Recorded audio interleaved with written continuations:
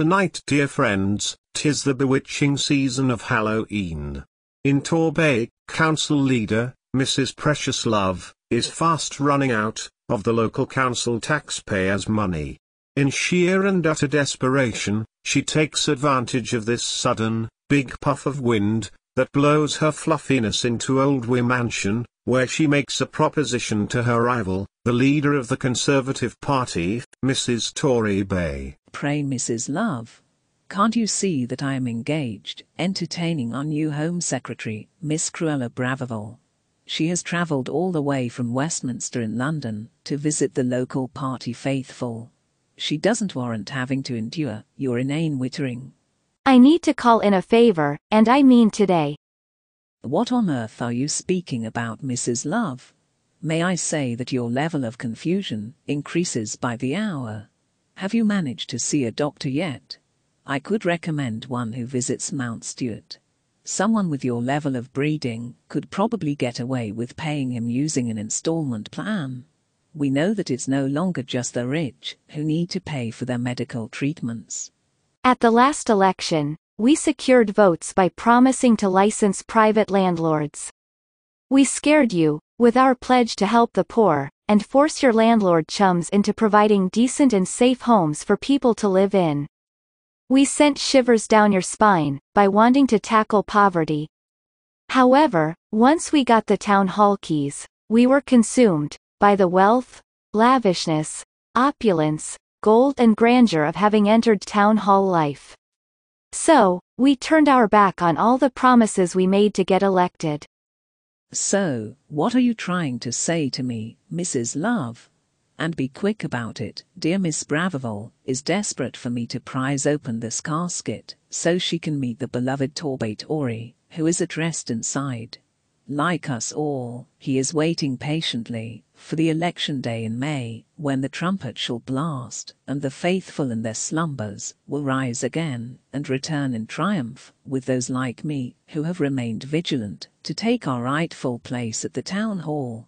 I will confess that the taxpayers' money started to burn a hole in my new and lavish, designer label pockets, and I decided to buy up half-redundant shopping malls, retail units, and pay for hotels to be built for big companies, who have enough cash of their own, and could pay for it themselves.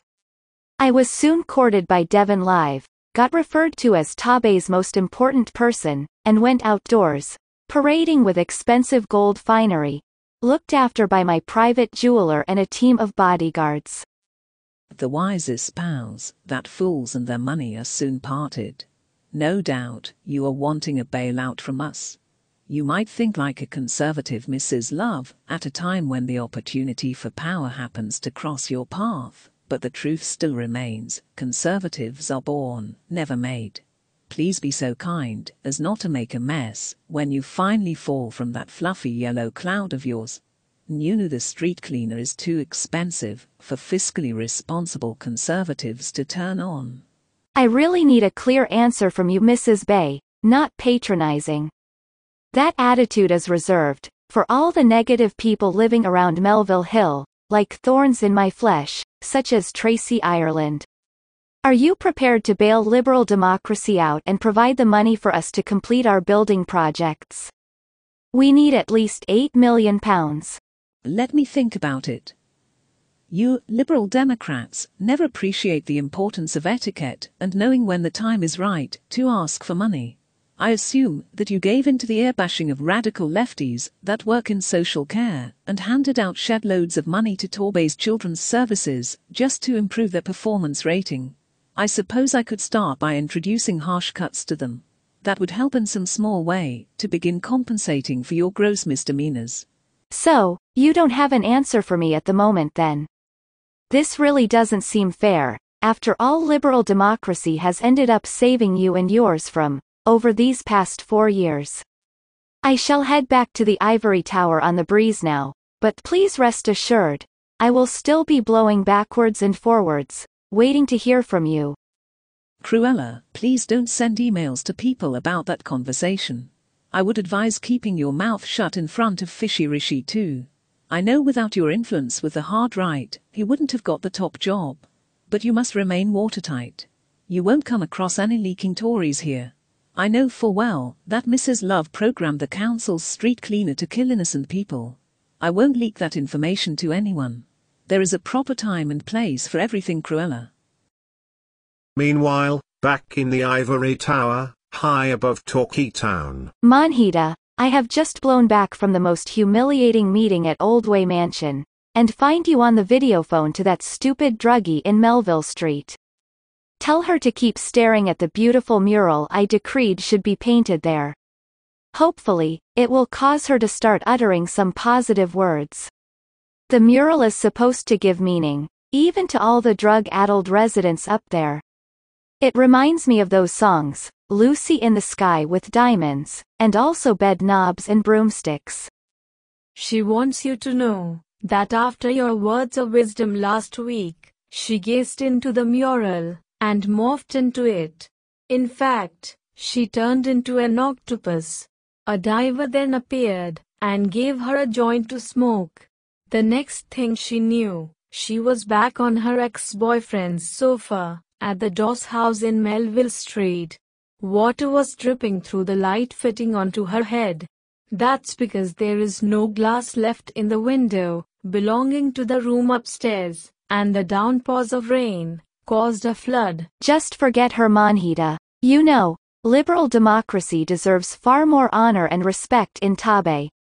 To prove that we are better than the Tories, you will spend All Hallows in Roebuck, or as some call it Amitybuck House in Abbey Road. The Tories frequent their vaults beneath Torquay Town Hall, to be with their sleeping and departed, yet they never go to Amitybuck. They seem to be afraid of supernatural forces there. You will show that liberal Democrats aren't the type to be scared of that. The last person to enter Amitybuck House on Abbey Road has never been seen again.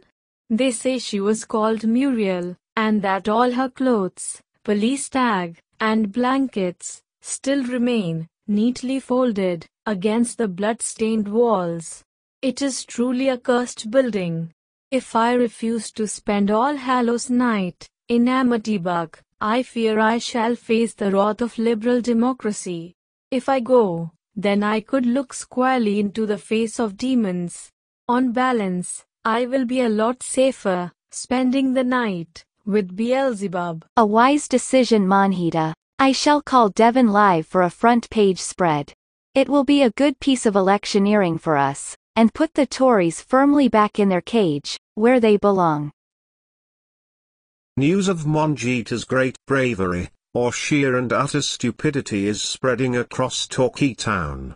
It even takes center stage in a conversation between Terry and Tracey Ireland, the true queen of Torquay Town centre hearts. Should you be out in daylight hours, my girl? You know that you are at the top of the Liberal Democrats' hit list. I can't lead my life as a prisoner in the secret bunker, Terry. I've been dying for a bottle of red all day long and had to sneak down to Carter's to get one. I think I'm managing to throw the yellow order off my scent by wearing these typical Torbay lines. I got the top at the British Heart Foundation and the hat from Sue Ryder in Union Street. I feel I blend in rather well and avoid detection.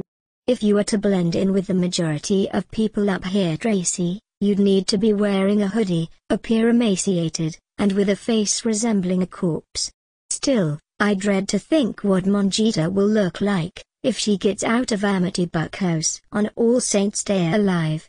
Did you read in Devon Live that she is spending All Hallows Eve night in that most haunted building to raise money for making Melville marvelous, and to try and convince voters that the Lib Dems actually care? No good shall ever come of Amitybuck, Terry.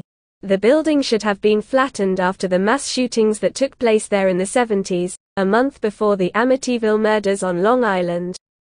Auntie Joan, who is a Romany gypsy, says the ground Roebuck, or Amitybuck as we call it, stands on, should be a memorial garden to remember Torbay's victims of traumatic death. Then the ground will be cleansed. The troubled spirits that haunt the cursed building will find peace and justice. Don't you dare move your head, Tracey. A yellow order van has just slowed down and clocked us.